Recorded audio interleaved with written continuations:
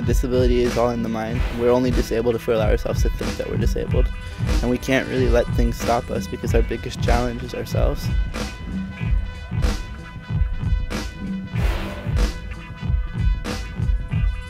My goal and my dream from the day I was born has been to walk.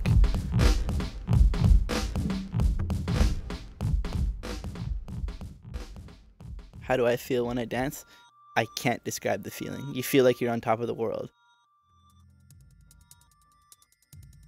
There's something about being in the middle of the dance circle where all eyes are on you and you have to be able to prove yourself to your audience.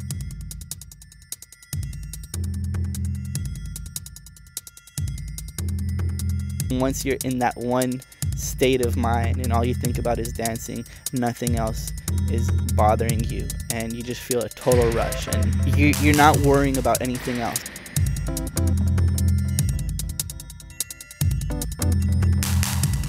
My philosophy, my motto is it's about taking the bad and making it good.